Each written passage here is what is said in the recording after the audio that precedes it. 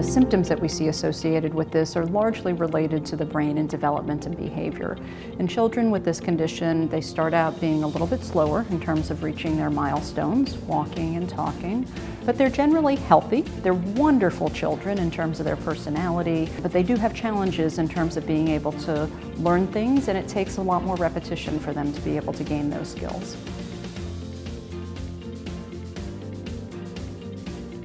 We really all have to pitch in.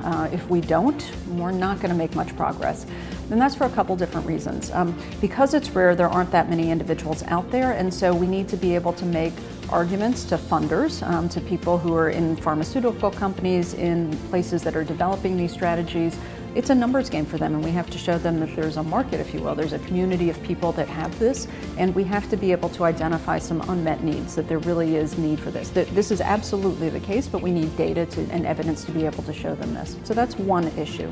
The other is that for each individual, they are unique, truly are unique, and we do have something to learn from every single person, because with this particular genetic condition, everyone is not a carbon copy of everyone else. They have a different genetic change within the region, within the gene, and so they have to be represented themselves, both in terms of the clinical data they provide, and also in many cases families are willing to give a blood sample from which we can make cell lines and be able to study that. And we need to study as many different genetic versions of this as we can, because we don't know that they're all exactly the same.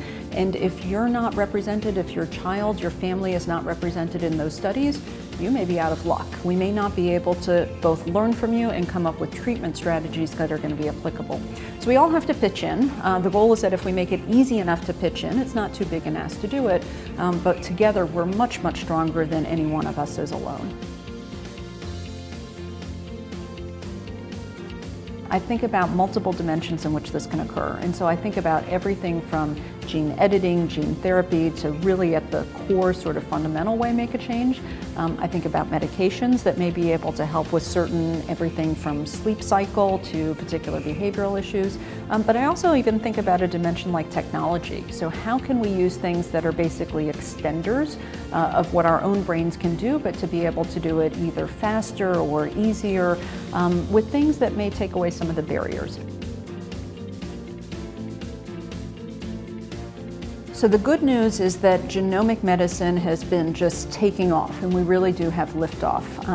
One of the things that's been most exciting is a condition called spinal muscular atrophy, which has really been, I think, a demonstration case to be able to show that certain strategies, therapeutic strategies, in particular gene therapy and gene replacement, they really are safe.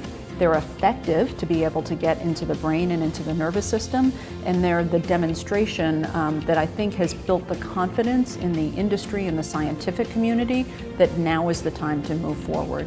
And so it's a really critical junction, because a lot of people have now decided that this is a path forward, and they're trying to decide for which conditions now should we move forward. And so it's a great opportunity to sort of get things lined up, to de-risk them for the people that are going to invest in this, get enough of the basic information so that we can be able to present a cogent argument for why now this is the time for our condition.